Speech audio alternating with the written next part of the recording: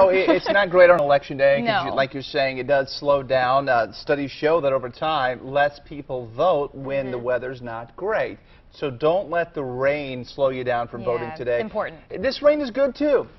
We really needed it. We have gotten it, and it continues through the morning hours. So your weather headlines: overcast and cool this afternoon, and sunshine with 60s the rest of the week. So this morning, we do have light to moderate rain statewide, with the exception of northwest Oklahoma, Woodward, Alva. You say, yeah, it's always us. But that's not what folks in southwest Oklahoma are saying. We're getting some good rain in Lawton, some good rain around Medicine Park, up to Lone Wolf, Oklahoma.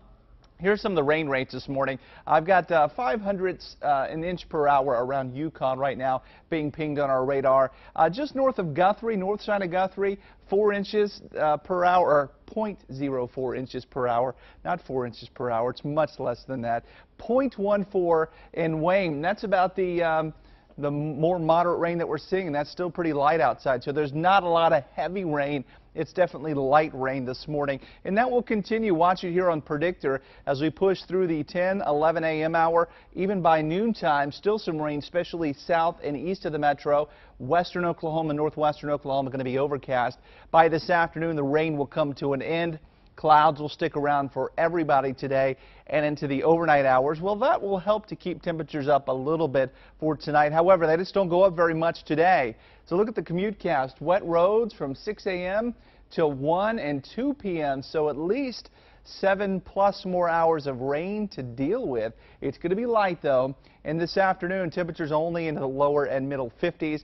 I've got us up at 54 this afternoon. That will be a chilly day, a day to dress for fall, and a day to wear your rain gear this morning with the light rain, and probably not wearing your new shoes either, because there are going to be puddles everywhere, and you don't want to have to deal with that. Always that first mark on your new shoes is the most painful, right?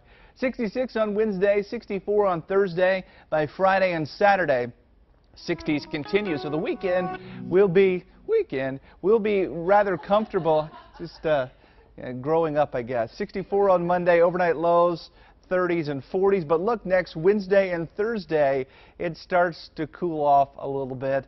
All right, 5:18, Katie and Ariel, to you now.